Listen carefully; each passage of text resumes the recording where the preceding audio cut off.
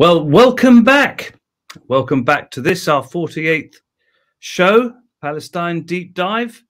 Every time we meet, we take a special and long look at issues in the Middle East, but with a specific focus on Palestine, Israel, Palestine. We want to speak to as many of you as possible. We'd like to hear from you, of course. We're delighted, of course, today to be joined by Budour Hassan, and I'll introduce Budour to you shortly. Many of you will remember her from when she's appeared on our previous shows, and we're delighted to have you with us today, Budour. My name's Mark Seddon. I used to work for Al Jazeera Television as a UN correspondent. I subsequently went on to work for the United Nations and for former Secretary General of the United Nations, Ban Ki-moon. But today, Budour is with us. Thank you for joining us, Budour. Budour is a Palestinian writer, of course, and a legal researcher at Jerusalem Legal Aid and Human Rights Center. And of course, that gives her a very special view of what is happening, a special understanding and appreciation, and an ability to report and tell us what is actually happening on the ground around her. So we're very grateful to you, Budour, and we also would very much like to hear from you this evening. We're going to have a real focus, as you know, today on what is being termed by many organizations, many individuals, global opinion increasingly, as ethnic cleansing in the Palestinian territories. Of course, many have been arguing this has been happening for decades. But it's possibly in the wake of the recent report by Amnesty International, it's one of those issues that is becoming much more widely talked about, it seems. And it seems in particular that there's a real focus because we can see for ourselves through social media, through reporting, through citizen journalists on the ground, what is happening in Jerusalem, what is happening in the West Bank and elsewhere. And if the mainstream media decides that there are more important things to be reporting on or simply ignores, and by the way, we should just say in passing, the New York Times is now, I think, but 18 days without even mentioning Amnesty International's report, which said that Israel was practicing apartheid. And this is despite the fact that Amnesty International USA made the report as well and made it publicly available. 18 days, there's a lesson for you about mainstream media and this very strong editorializing. But look, before we turn to this main issue that we want to discuss today, I thought it might just be worth seeing what Budour makes of a situation whereby, for instance, we are seeing before us a major crisis between Russia and Ukraine, between Russia and the West. And we have seen in the past couple of days the decision by the Russian president and by the Russian parliament to recognize two breakaway regions of eastern Ukraine. Also, we're seeing reports that military equipment is being moved into these same areas. This annexation, effectively, it's being described as, has been described and condemned by the UN Secretary General. But interestingly enough, many of these people who are making quite strong statements about this issue, and fair enough, don't seem to be saying the same things about another occupation that has been going on for 50 years in the Golan Heights. But I wonder, from where you're sitting, you see what's happening in eastern Ukraine. And you've been living with this occupation, but specifically with Golan Heights, which was an invasion or occupation of territory that belongs to Syria. And yet nobody's talking about sanctions against Israel. Nobody ever has for doing that. Why is this? Why this inconsistency? Mark, if you permit me, I will shift a little bit your question. I think your question is very timely about the Golan, for two reasons. First, this month, February, marks the 40th anniversary of an open-ended strike that the Syrians in the Golan in 1982, to be precise, on the 14th of February 1982, staged. It lasted for 5 months, and this strike was against an Israeli law that imposed Israeli citizenship on Syrians in the Golan. The Syrian Golan had been occupied in 1967. Israel ethnically cleansed the Syrian Golan, depopulating 95% of its original Syrian citizens, turning them into refugees. Of the 138,000 Syrians who had lived in the Golan in 1967, only some 6,000 remained. And of course, Israel destroyed most of the villages and farms in the Golan and confiscated its land. Only 6 villages remained, 4 of them Syrian Druze villages. In the years that followed, Israel started building settlements, starting extracting the resources of the Golan and consolidating its occupation. Until in 1981, it unilaterally annexed the Golan and tried to impose Israeli citizenship on the Syrian Arab Druze who lived in the Golan. The Syrians refused that and staged this massive open-ended strike that again lasted for 5 months, and which managed to force Israel to thwart its attempt to impose Israeli citizenship on the Golan. So the Golan residents have permanent residency. And since 1982, they continue to resist Israel's attempts to Judaize the Golan. The other reason why your question is so timely is because just last December, on the 40th anniversary of Israel's unilateral annexation of the Golan, the Israeli cabinet approved a plan to double the number of Israeli Jewish colonists in the Golan. It is a $300 million plan, according to which by 2030, the number of Israeli colonists living in the Golan would be doubled from some 25,000 to 50,000, in addition to all the budgets that will be allocated to supporting the internal colonization of Israeli Jews to the Golan. It's a continuation of many projects that Israel is leading in the Golan, including extractivism, including theft of Syrian resources, including exploitation of water, of fruit, including a huge wind farm project that Israel is planning and trying to implement in the Golan on the Syrian lands of the land, preventing Syrians from constructing, from expanding. And the thing about the occupation in the Golan, Mark, is that it's a type of violence that is so invisible and so slow, because it's not, say, as visible or as crude as the violence perpetrated in the West Bank. So people think that life goes on as normal, but it's not. Syrians in the Golan have been imprisoned by Israel, have been repressed by Israel. They have been separated from their Syrian families. You have to go to a hill known as the Shouting Hill for Syrians in the Golan to connect with their families that are living in Syria. Hundreds of thousands of Syrian refugees who are still living in Syria, internally displaced to Syria, can never go back to their lands in the Golan, while Israeli Jews are being incentivized in order to colonize the Golan, not to mention all the tourism that Israel conducts in the Golan and the wineries.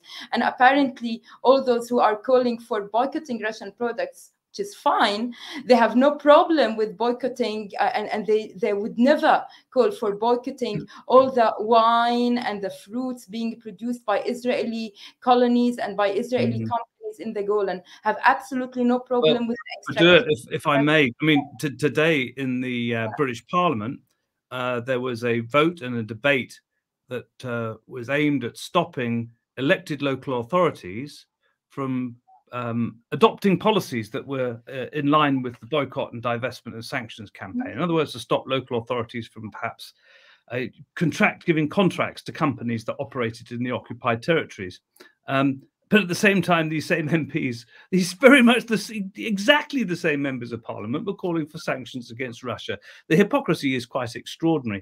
And I was very interested to hear what you were saying about Golan and the divide there, because I went there myself from the Syrian side, and I went through the town of Quneitra, which, as you know, is still destroyed, and then I was able to go to that mountain that you described, where the only way that people could communicate from families that have been split for 50 years through this occupation was, as you say, shouting across this great ravine, across these fences.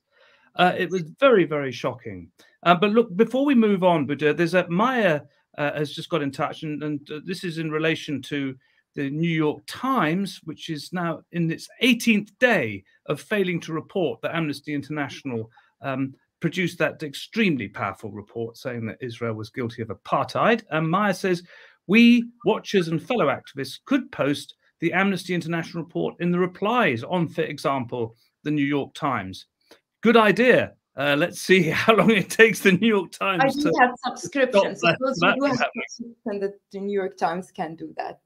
I wouldn't say I need to have subscription for the New York Times. Yes, you have to pay for the subscription, but it's well worth trying, Maya, because of course you probably remember something similar was happening here at The Guardian before the Amnesty International report, when those of us who were saying that Bishop Tutu very valiantly campaigned against apartheid, not only in South Africa, but also in Israel, we, of course, as you know, were censored. Now, here we have, this is, I don't know if you can see New York Times. This is the New York Times blackout of the Amnesty apartheid report. It continues. Look, thank you for that. Let's move on, because whilst the Western media in particular and the focus internationally has been on Ukraine, we have over the past week been seeing some quite shocking events unfolding in Jerusalem, to many people known as the Holy City. We're not really seeing a great deal of reporting in the media of this, but we do see a lot of it on social media. And of course, but where you are more familiar than any of us as to what's going on. But in Jerusalem, Israeli authorities are still attempting to remove a Palestinian family from their home. It's been their home for 70 years, and to hand this home over to Jewish settlers. And the family are called the Salems, the Salem family, and they've lived in this home in the neighbourhood of Sheikh Jarrah for all of that time. And if this eviction goes ahead, 12 members of this family, including children, half of the 12 are children, will be homeless. Do you know this family, Budour? Why are they being picked on? Why in particular are they having their house stolen? So I think most of us are familiar with the case that erupted last year with the families in Karim al-Ajlouni area, including the Kurd family and other families in Sheikh Jarrah that were threatened with displacement. And this relates to the whole agreement with UNRWA. There are refugees who leased this land and who built on this land. Now, Sheikh Jarrah is divided in, there is another part in Sheikh Jarrah. In this part, commonly known as Harun part, where Salem family live and other families live. It's a similar claim, it's a different legal claim in a sense because there's no UNRWA involvement here. But it's an area where there are Jewish families that claim ownership of some land before and houses before 1948. And you have also Palestinian refugees. The Salem family is a Palestinian refugee family that was displaced in Jaffa in 1948 and sought refuge in the eastern part of occupied Jerusalem and moved to Sheikh Jarrah in 1951. After the annexation of the eastern part of occupied Jerusalem in 1967 and the enactment of the Legal and Administrative Matters Law in 1970, which allowed Israelis to claim land that they had allegedly owned before 1948 in the eastern part of Jerusalem, even though they were compensated by the Israeli occupation authorities by having alternative lands in the western part of occupied Jerusalem. The heirs of these, the alleged Jewish heirs of these houses sold part of their share of the land to this Israeli member of the municipal council, Yonatan Yosef, and others, including a Jewish and radical Jewish nationalists. In 1988, the Israeli court took the final decision to displace the Salem family. For different reasons, the decision was not implemented. But very recently, the Israeli Department of Implementation and Enforcement decided to implement and enforce this decision to displace the Salem family. But can I come in there? Because a lot of people watching this would be thinking, well, okay, so there's been a dispute over the ownership of this house, and perhaps the family there are renters. But if they are renters, could they not be allowed to re-rent the place they're renting in? And how is it if they are renters and they are being driven out of this house? How is it that what is affected? It seems to many people being a racist decision is being made that only a Jewish family can move in to replace them. That doesn't seem to be fair or make sense at all. And by the way, another question that people are asking, because we've seen pictures of this guy. There's a guy who's camped out on their lawn. He's called Itamar Ben Gvir, I think is his name. Yes. I think we might have a picture of him camping out on their lawn. Sorry for on there, everyone. It seems bizarre. What is going on there, Budour? Can you explain? Because on the other hand, you have the Absentee Property Law, Mark, which was enacted by Israel in 1951, which prohibits internally displaced Palestinian and Palestinian refugees who were uprooted from their land of ever trying to claim back their land.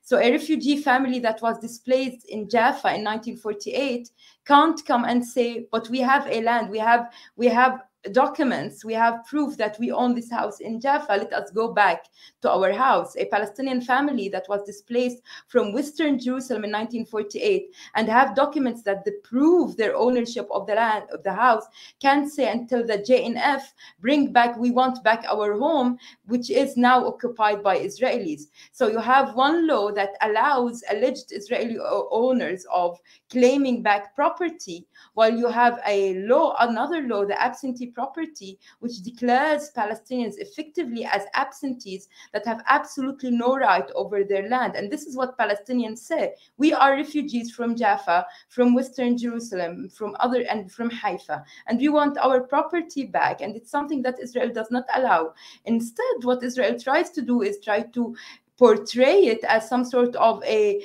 dispute over property, over real estate, when it's not, when it's the whole objective of this is actually to displace all of the Palestinians in Sheikh Jarrah, especially in those two areas, and to plant in their place these Israeli colonists. And the visit of Ben Gvir, whom you asked me about, I think Ben Gvir is a bit of a clown in a sense, or he tries to look like a clown. He is obviously dangerous. He's a member of a party called Otzma Yehudit, or Jewish Power Party, part of the the Zionist nationalist movement in Israel. But why do I say that he's a clown? Because he's the crude face of this project. He's the one who makes all the trouble. He doesn't seem to be politically correct.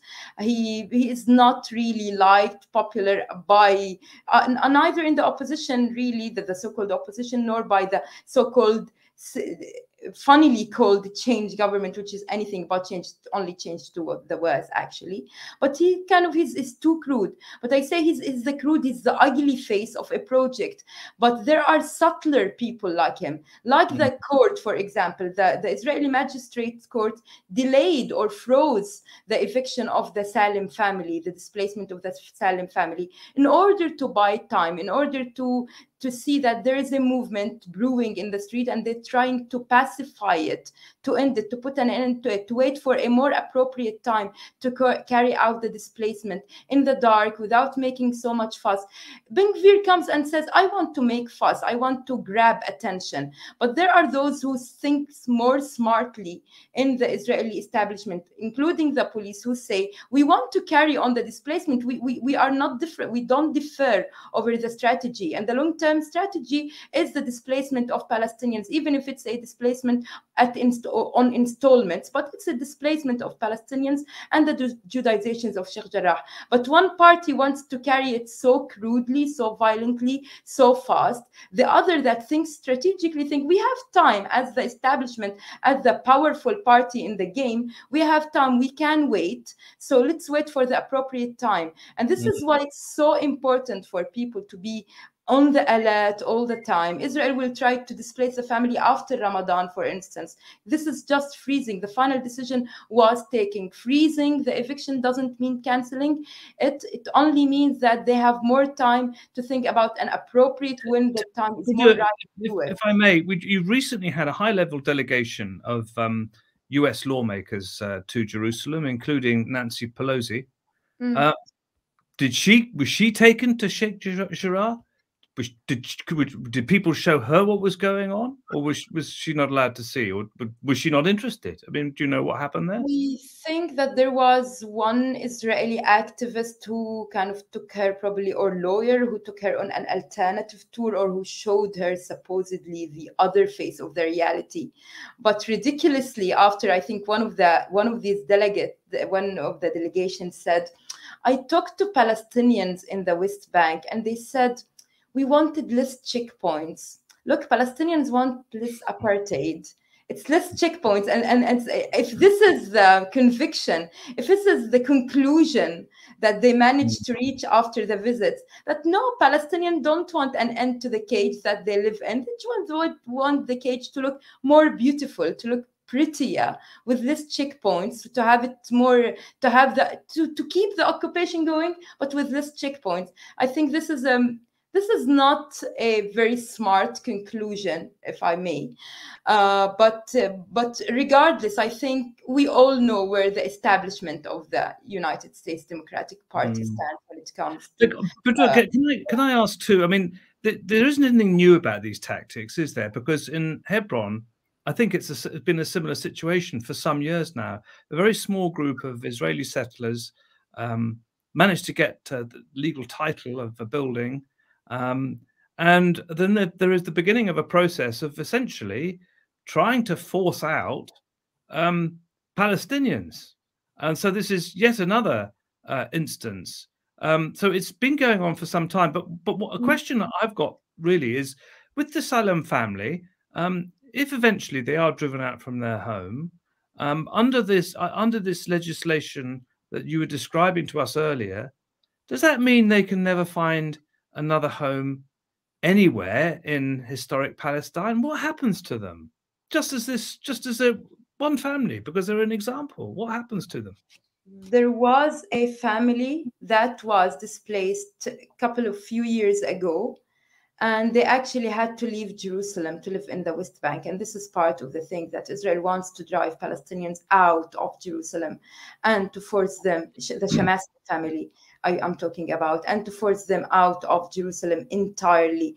And that's the thing, although the individual private plight of the Salem family is so important, because it's not just the big picture, it's about families, but it's one family at a time. This is important to remember.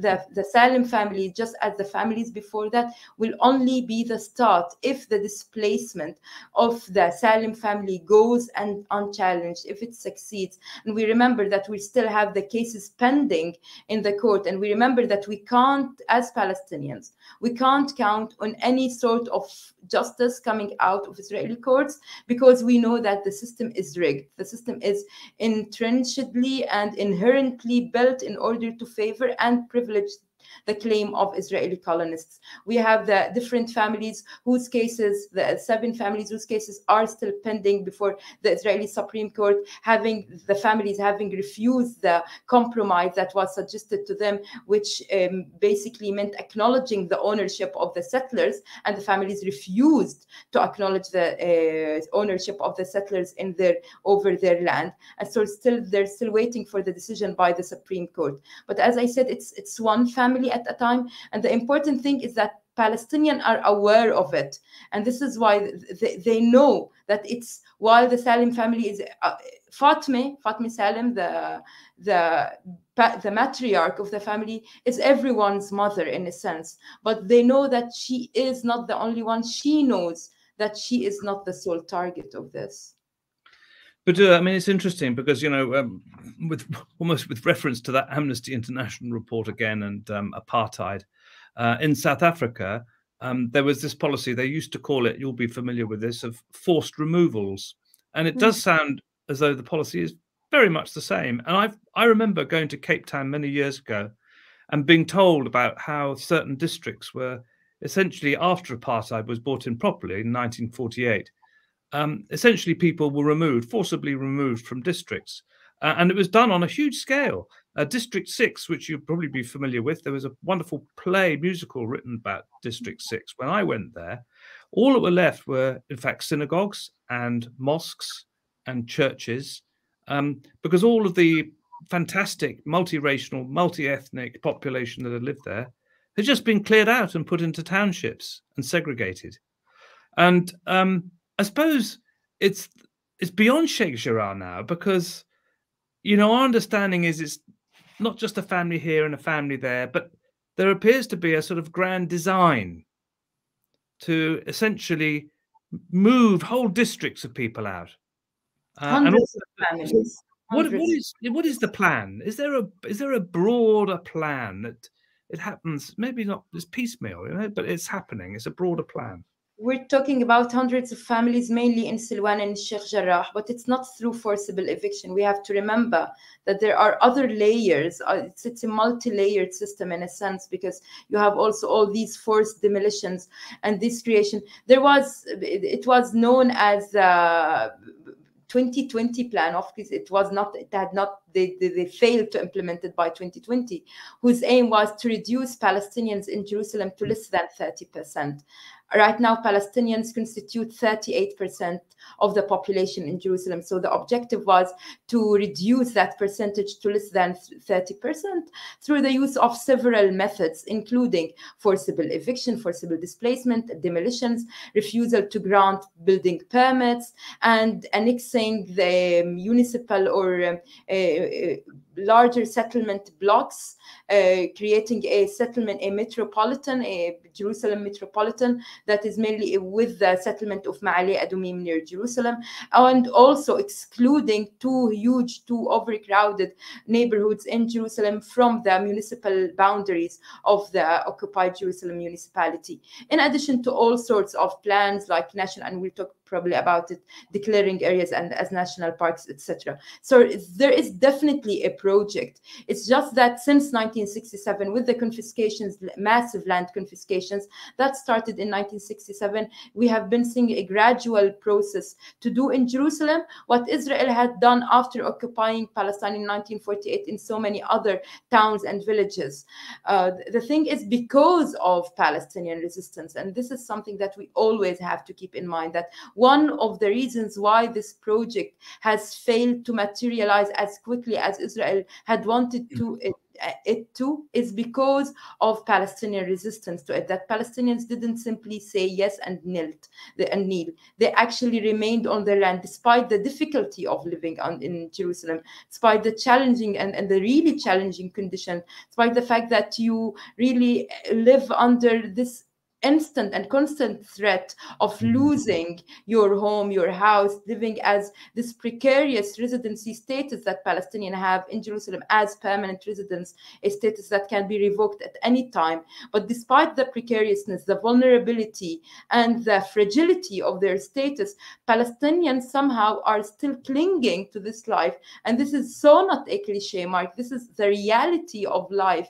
This is the embodiment of Palestinian resistance in the city. This is what has made or forced Israel to slow down its process. Slow down, yes, but Israel is continuing it. And the threat facing hundreds of families, especially in Silwan and Sheikh Jarrah, led by settlement groups funded and supported directly by the government, like the city of David Elad and Nahlat Shim'oni in Sheikh Jarrah Elad in Silwan, are just a testament to this attempt of speeding up this forcible displacement process in Jerusalem. Well, Budour, there's a couple of questions that have come in. One from Jim in Denver in the United States. And Jim asks, is it true that Sheikh Jarrah has been under siege recently with roads being blocked off? How on earth does Israel justify this? And Natasha in Manchester asks, does Amnesty's recent report confirming what Palestinians have said for decades, that Israel is practicing the crime of apartheid, give any hope to the families of Sheikh Jarrah? Regarding the first question, yes, Israel has blocked entrances to, especially to the area where Fatima Salem's family home is located.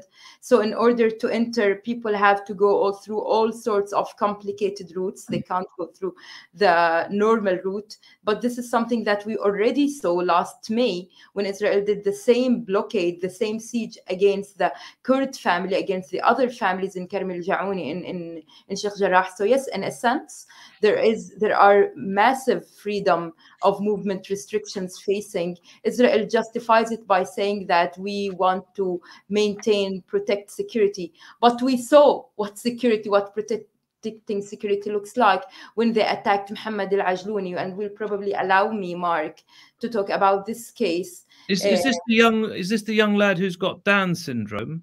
Yes. Yes. Yes.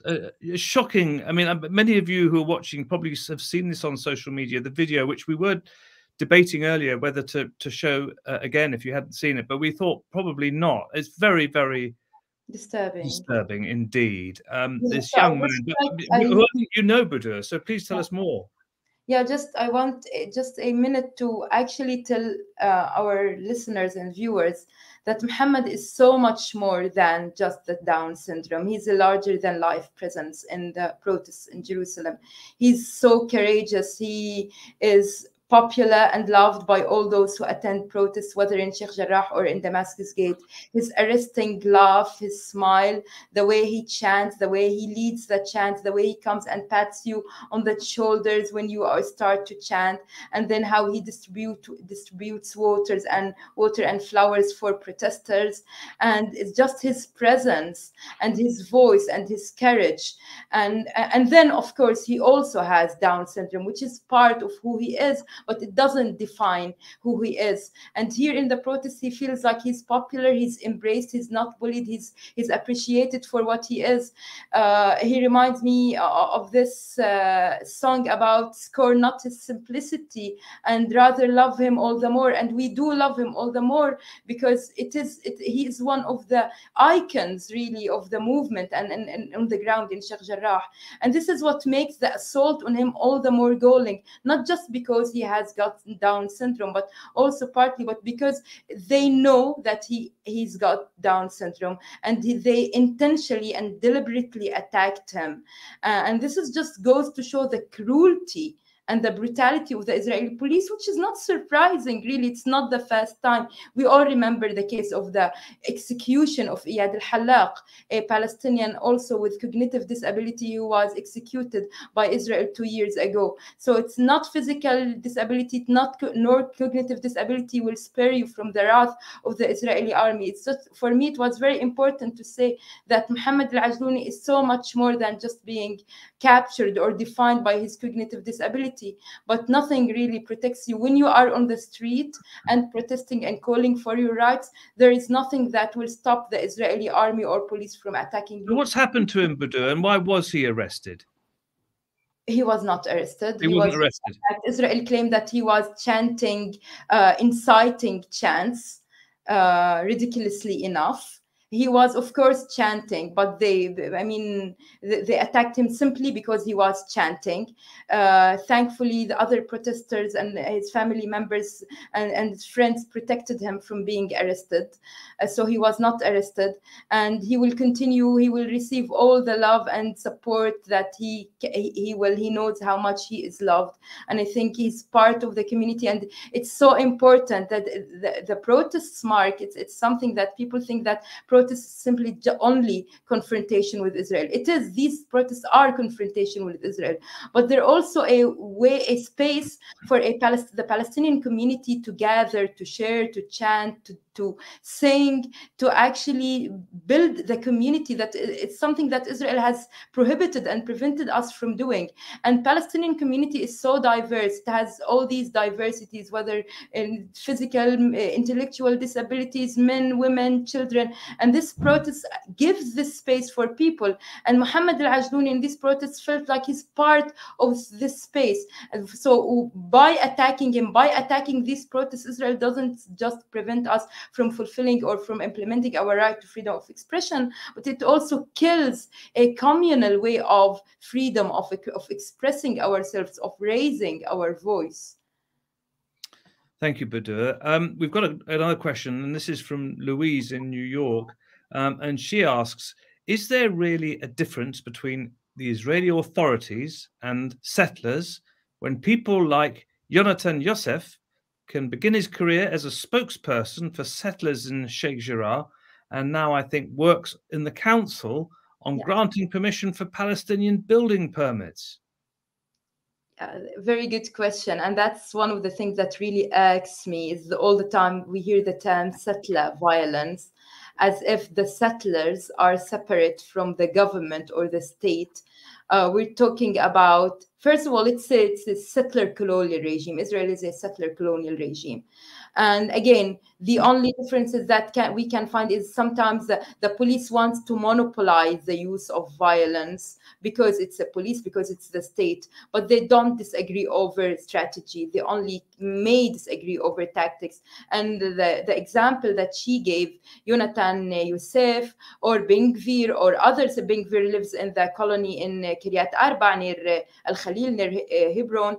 The settlers in Beta, in Jabal Sabih, the Beta village. Beta is a village that has been protesting against an illegal Israeli colonial outpost that was planted there in May. So these settlers were supported by the government. The government is thinking of awarding them the Palestinian land and Beta by declaring them, intentionally declaring it as a state land, as a way of awarding it to settlers. So no, you can definitely not separate the settlers from the state. The settlers are part and parcel of the state. They're financially supported by it. They're incentivized by the state. They're just such an important part of the state. We have the Al-Ad, the Settlement Foundation in Silwan, which runs the national park in Silwan, parts of the national park there. It is also supported by the state. Its projects are supported by the state. So they are one and the same, and it's very dangerous to try and to portray the settlers as the extremists and the state as the rational part. It's not. They're one and the same. Well, Budour, it's interesting you're saying all of that because, of course, this week we learned something else because we had the revelation that in terms of permission to build for Palestinians, the occupation authorities have apparently in Area C of the West Bank granted Palestinians just 33 building permits over the 5-year period 2017 to 2021. 33 building permits. And this is actually apparently information that came from the Israeli Deputy Defense Minister, which struck me as being an odd source for housing information. But this data also showed that between 2016 and 2020, 99.1% of Palestinian requests for building permits were rejected.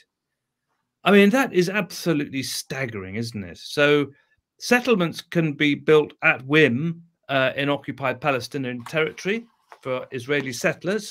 Palestinians have virtually no chance of getting permission to build a house in their own land.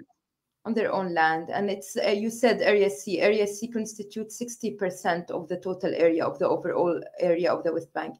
It's under full Israeli control, administrative control and military control, meaning that in order for Palestinians to build, they will have to acquire Israeli permits. They can't, if they build without permit, of course, Israel can destroy. And Israel has enacted all sorts of new military orders and legislations in order to speed up the demolition of Palestinian structures, including caravans, including mobile structures, not just houses. We're talking also about tents. We're talking, there is one example of a school, Mark. It's a tent school, not really a school, that was built in the West Bank, and Israel wanted to demolish it. And at where I work at JLAC, we managed to acquire an injunction not to demolish the school.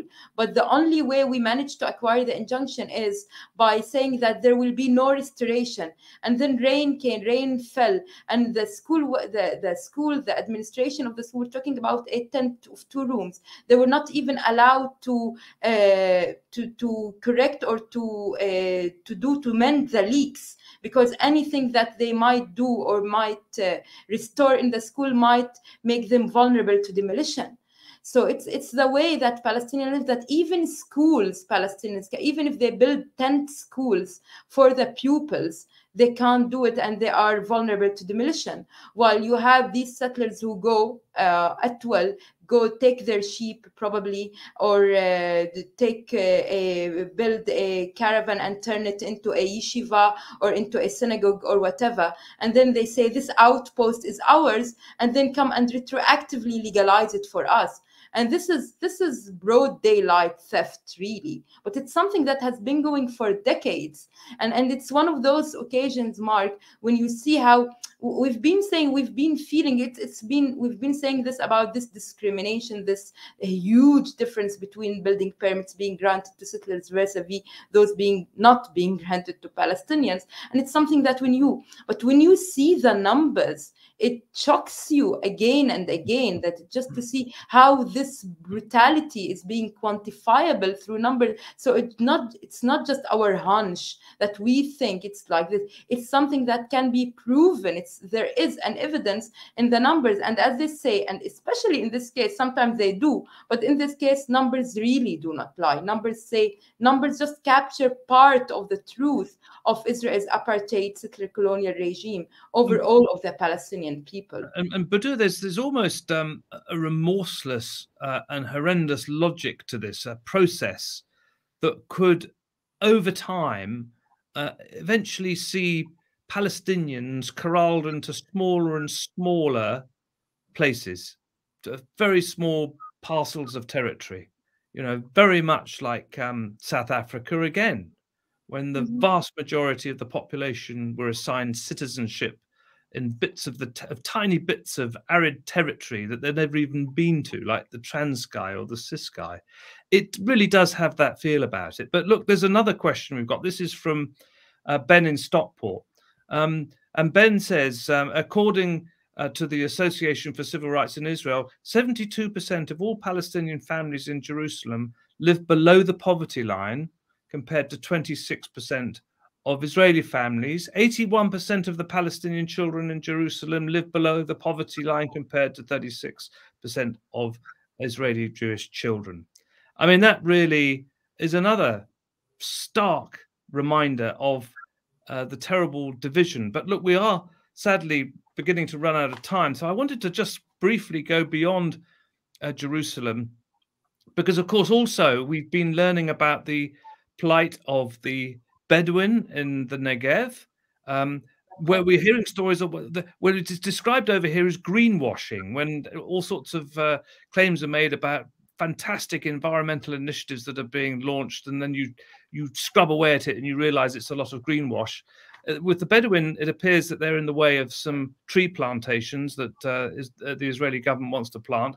And with the case of Christians in Jerusalem, the expansion, which you briefly touched on, of a park into Christian Orthodox areas. So it's a kind of it's a treble whammy, really, almost wherever you are. You can't do, and you are being forced out. What tell us more about the Bedouin and also the Christians in Jerusalem? I think you can sum it really up. The greenwashing is a good term of it. It's something that, again, it's something that's led by the Jewish National Fund, the JNF, and it's under the guise of a forestation project, but it's a forestation, quote unquote, project that aims of replacing the indigenous population, the indigenous Palestinian Bedouin population of the area of, we're talking in the Naqab, especially we're talking about the tribes of Sa'wa and al-Atrash, who are the ancestral owners of these lands, and then planting trees and then preventing them from building there. And it's something, and then concentrating. You talked about concentration, people. This is the plan for the area, for the southern Palestine. We're talking about the area that exists in southern Palestine. This is the plan. There is to focus, to condense all the Palestinian Bedouin in not really, you can't even call them cities, because they're so underdeveloped, to forcibly urbanize them to forcibly, Israel calls it to civilize them, but we all know what civilize mean when a colonial power does it. It's this forcible urbanization of the population by uprooting them from their traditional way of living, from the traditional lives, from their traditional villages, and then putting them in these horrible looking cities, and then say that we are civilizing them. So this is what's happening, and this is why the protests erupted in Sawa and Al-Atrash in the Naqab against these forestation. People again recognized, just as they recognized during protests against the Praver plan, which was a plan in 2013 that also aimed at displacing people who live in villages that Israel has stripped of recognition, of displacing them. So people were aware of that, and this is why they were protesting against the JNF, and they said it has nothing to do with forestation or with fighting climate change or with making the area greener. It just has everything to do with forcibly erasing the Palestinian Bedouin identity of this land and planting settlers and planting non-native trees on our ruins. That's regarding what's happening in southern Palestine, in the Naqab. On the other hand, the national park, we're talking about a national park that was established in 1968, shortly after the annexation and occupation of the eastern part of Jerusalem. Again, it's the old city park. It's called the Walls, or the Walled National Park, and it's a park whose that covers an area of 1,075 dunams, and Israel plans to expand it by 285 dunams, and these dunams will mainly are on the slopes of the Mount of Olives that contains some of the most sacred and beautiful Christian Orthodox churches.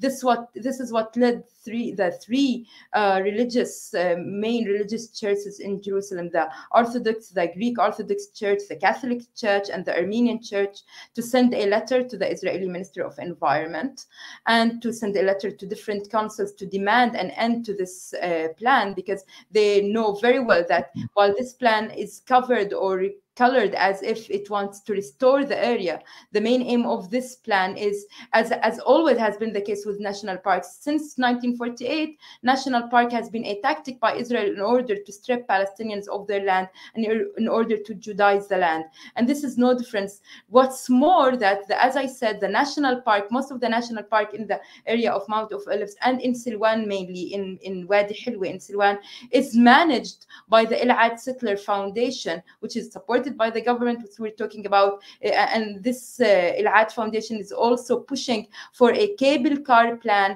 another plan that is also threatening Christian churches and also threatening Palestinian houses and threatening the whole ecology and the whole ecosystem in Jerusalem. So you see, you have all these plans together, the expansion of the national park, the building, the construction of the cable car, every day we hear about a new settlement project, colonial project being planned in different parts of Jerusalem, in addition to all these laws, in the enactment of different laws, different regulations. The end aim, the end objective of these plans is to fasten, to speed up the displacement of Palestinians and to further Judaize, to entrench the Judaization of Jerusalem in particular, and all of Palestine in general. And this is why I said that it's done slowly, but very, very, very dangerously. Well, look, thank you, Budour. And unfortunately, we are kind of reaching the end of today's show.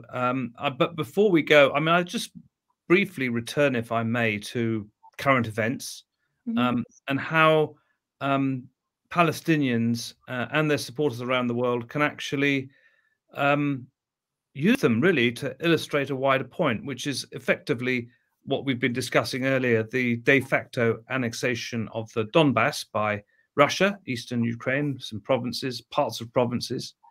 The world has almost reacted as one in condemning this. It's against international law. The Russians should withdraw, and all the rest of it. The Secretary General of the United Nations has spoken out. Just about everybody has spoken out against this. Now, one might say that when the Russians have done this before in Chechnya and Transnistria and other places for different reasons, there was no noise at all. In fact, some countries were quite supportive of it, but that's beside the point. This is seen as a potential occupation. So, given that you have this experience of occupation in the newly occupied territories, I mean, you've had, as you would say, settler colonialism since the 1940s, since the division of Palestine. But, you know, with Golan in particular, how can you use this example of occupation to say, treat these occupations the same? They're all illegal under international law. You need to condemn senators, congressmen, congresswomen, members of parliament, newspapers, all of you. You need to be as condemnatory of what's gone on in Golan and the West Bank and what have you, as you are in the Donbass. Can you use this more effectively, do you think, to educate people? It's a shame, especially in the Golan, in the Golan mark, that it has not received. Even when Trump declared, you know, there is a settlement that will be called after Trump in the Golan that Israel is building. When Trump declared the unilateral and the recognition, the United States recognition of the Golan as Israeli land, it's again we return to what Balfour did, that someone who did not own the land recognized it and give it to someone who also does not own it.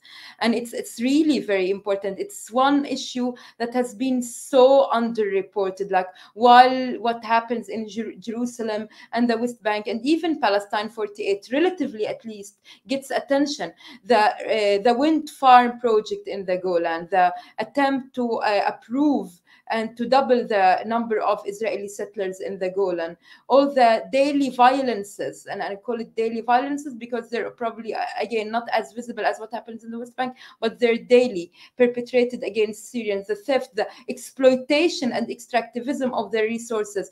I mean, any movement fighting against climate change, for instance, and fighting against the greenwashing and fighting against extractivism and exploitation should make the Syrian fight in the Golan its priority, because what's happened there is extractivism and it should be fought.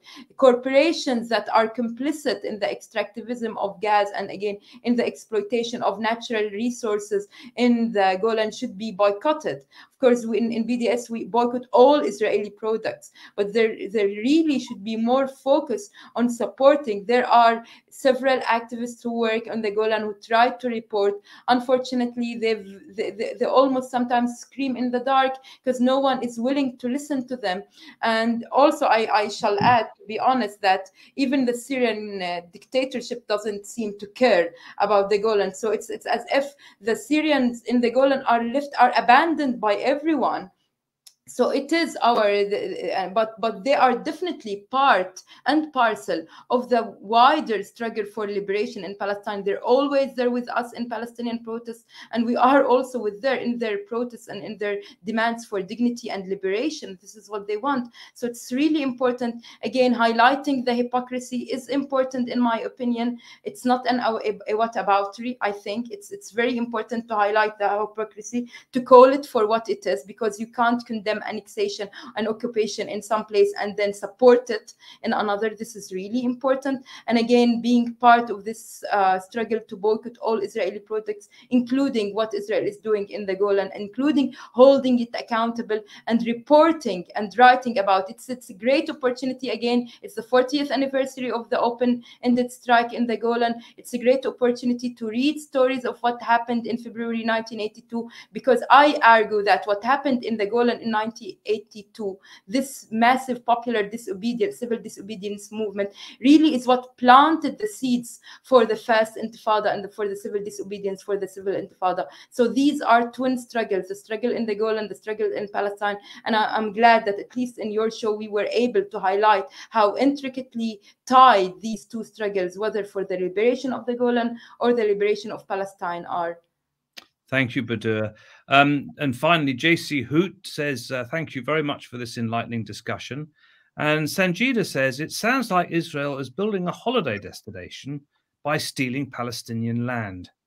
Well, yes, we couldn't have said it better ourselves. Thank you, Sanjida. And thank you very much indeed, Budour.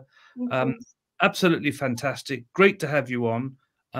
We wish you all the very best, all good luck with all of your very, very important work. And we want to keep in touch, and we want to see you back here soon with us on Palestine Deep Dive. So thank you so much for joining us. Thank you all for sending in your questions. I'm sorry we couldn't get to all of them. But from all of us at Palestine Deep Dive and from the team, thank you. And until next time, it's goodbye from Budour and goodbye from me.